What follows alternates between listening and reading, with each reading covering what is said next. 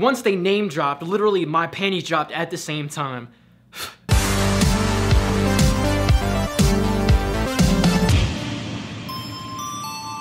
What's going on, ladies and gentlemen, and welcome back to another episode of MavAttack. This is Ubisoft's E3 press conference summed up into a nice little bite-sized video, so you don't have to watch the whole freaking hour-and-a-half long conference, so let's do it. So Ubisoft actually started really super duper strong, coming out with a new South Park game called South Park The Fractured But Whole game. Now this is going to be a different end of the South Park spectrum. Now in the Stick of Truth, this was more swords, you know, archers, you know, magic, mages, and all that stuff, but this time they're going with the superhero theme that we've seen in South Park, so get ready to play as some freaking South Park characters in some superhero costumes in the town of South Park, coming real soon, and that's how they kicked off the conference. A new third-person slasher was announced called For Honor, and it looked epic. Like, you can play as 3 different factions. There was samurai, I think Viking, and like warrior, something like that, but 3 different factions. You could play with your friends as a third-person action game, which really reminded me of Bushido Blade. If you guys ever played Bushido Blade, it reminded me of that with the sword play. It looks like a freaking awesome game, so shout out to Ubisoft for that one,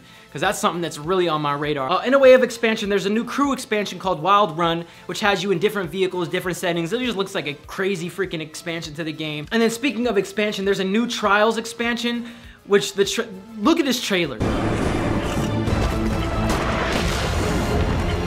Some more new Division gameplay was actually shown, showing off some of the dark zones in the game. Now the crew goes in and sees some scavengers sitting around. Now right before they're about to attack and go get this rare loot, another squad of human players comes up behind them. Now they're friendly, so they don't bother them, so they kind of team up and go tackle it together. Once they get the loot, they try to go to an extraction zone, some stuff pops off, and they're betrayed by one of their own teammates. So it looks like anything is possible in the world of the Division. There's a world building game called Anno, which is much like SimCity, but it's like a futuristic type of world builder where you can like build your own towns and cities and stuff, and it's all futuristic, and then you could like slowly colonize up and build up to like the moon and go out in the galaxy. Jason Derulo came on stage for Just Dance, and it actually sounded, I actually thought, and I didn't see it when it first happened, I didn't see it, I just heard it, and I thought a goat was singing on stage.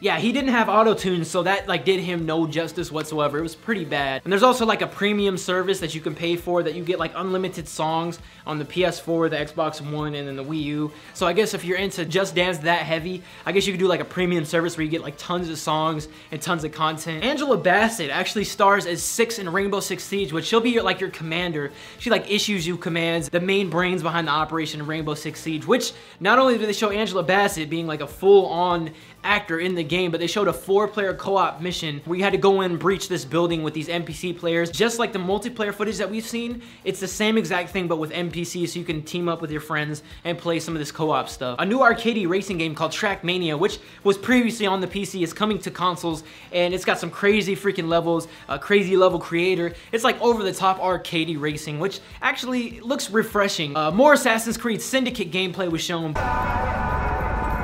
But yeah. Finally, the last game that they showed, they kind of went out with a bang here, and it had me like extremely moist, like a freshly baked cake had just come out of the oven moist. I mean, like super moisty. They showed this gameplay trailer with these guys parachuting in, and they went in and they were like sneaking up on this base, and then they were taking people hostage, and they were doing all this stuff, third-person action game, and it's got co-op, and I'm like, what is this game? Once they name dropped, literally my panties dropped at the same time. But the title is Ghost Recon Wildlands, and man. But overall, Ubisoft actually had a really awesome conference. A lot of these games were like, wow, oh. Like they had some new games come out, and then they did some more content on previous games that they've shown already in the past. And it's just, there's just a ton, like it was just a great conference. It was up there with Bethesda as far as conferences go. And I was really impressed by some of the stuff they had shown at this conference. But if you guys found this video helpful, let's hit that like button. Be sure to come back to MavAttack for some more E3 coverage. Like I said in my previous EA video, I'm gonna be pushing these videos out, covering all the press conferences and everything, and I'm actually behind right now, so I'm gonna record some more. But all you He-Mavs stay rad, and all you She-Mavs stay fab, and I'll see you guys all on the next episode of MavAttack, motherfucker.